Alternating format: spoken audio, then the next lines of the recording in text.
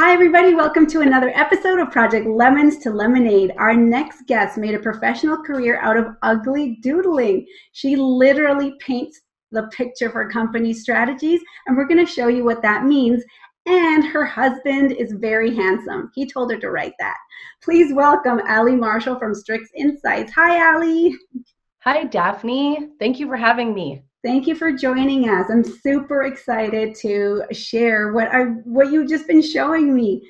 You are a narrative coach and graphic facilitator, and I can't wait to show everybody what that means. But tell us a little bit about what that means. Absolutely. Thank you. Your enthusiasm is infectious. This is a Friday afternoon that we're recording this, and you're lifting me up. So thank you, Daphne. Awesome. So yeah, my work as a graphic facilitator and a team coach using the narrative coaching system of Dr. David Drake means that my mission is to help teams and groups to do their best work together.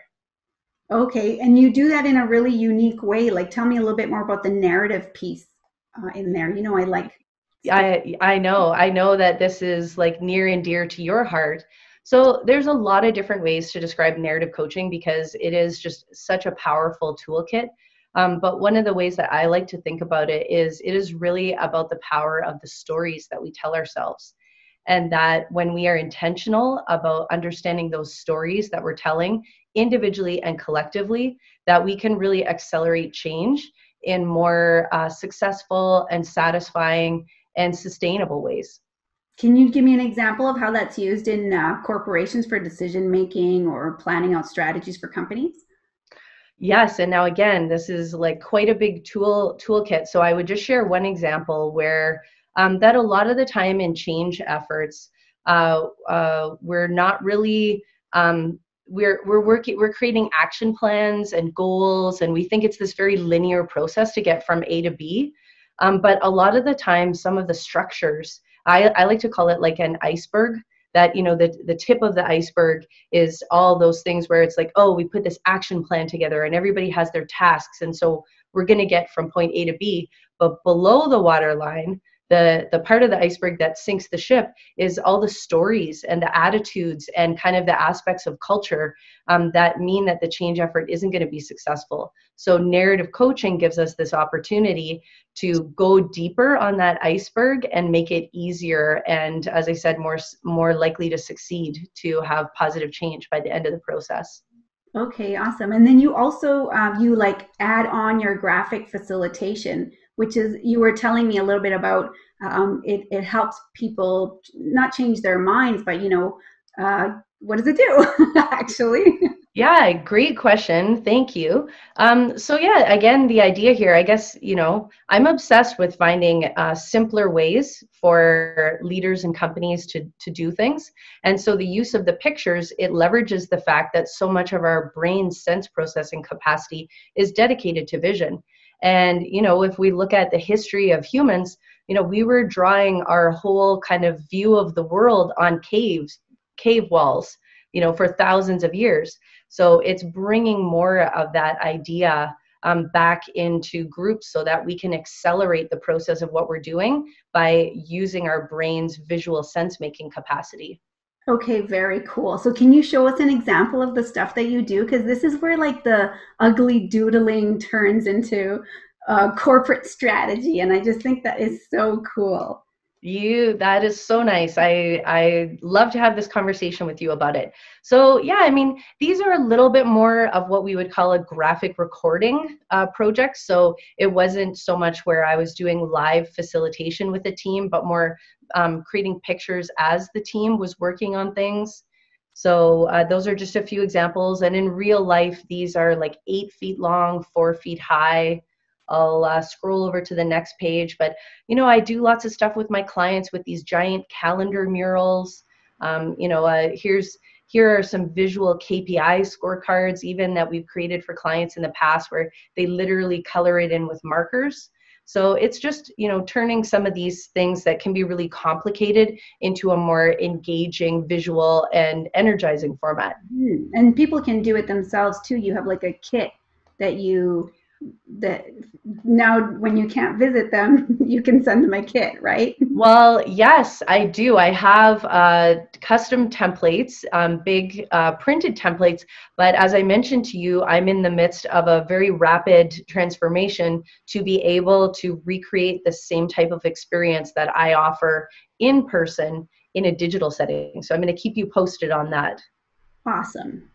We talked about remote work being a marathon, not a sprint. And you've been teaching corporations how to transition their decision-making strategies from, the boardroom or like the team meeting to the virtual world. Can you share some tips on how companies can do that? We're going to have virtual work for a long time. And so I think it's important that we do think of it as a marathon and not a sprint. And the other reason why I created this tool, it's a little workbook. And Daphne, I know we're going to share the information for your listeners about how they can access that. But another reason why I created it too is we're seeing so much information flying around, that these articles and these models, and I've kind of had the sense that it's like we're kind of getting out of touch with the fact that we really do have the knowledge to respond to this. And we're overloading ourselves even with information in a lot of ways. So I like to think of it as a marathon, not a sprint, because it allows us to intuitively tap into, if I was running a marathon, well, first of all, I know I would need to manage my energy so that I could go the distance, right? Marathoners who cross, that final mile marker are not the ones who sprinted for the first 5 kilometers of the course. So that's one of the first tips, and that is covered in the workbook in terms of thinking about where you are on the journey and having a conversation with your team to say, is this really one of the crux moments of our personal race? Like, is this like a giant hill or headwinds? Like, should we really be all hands on deck at this time? And I think, we're hearing about people working extremely long hours. And if this isn't the crux time of your race, how can you cut that back now so that you have fuel in the tank to cross the finish line? So that's one of the first steps, is manage energy now to go the distance. The other one too that we know is the people who put all those miles on to be able to run marathons, they finesse their technique. So they think about what their actual running gait is and make sure that that is an efficient way for them to make forward progress. They're not swinging their arms all around. It's very efficient. And they're also thinking about how the way that they're running can help keep them safe from injury. So I won't get into the detail of that here. You can check it out in the workbook, but that would be my other challenge, is how can we think more about our technique for making forward progress in virtual collaboration and make sure that that is efficient and effective and isn't going to cause harm. Now, a third one, and Daphne, I don't know this about you. Like, do you run marathons? Definitely not. Nor do I. I did used to do some more sporty things like in another part of my life, but I've been thinking about this idea of mile markers. And if you or I were going to run a marathon, would we ever sign up to run a marathon that didn't have mile markers? You wouldn't know where you were, right?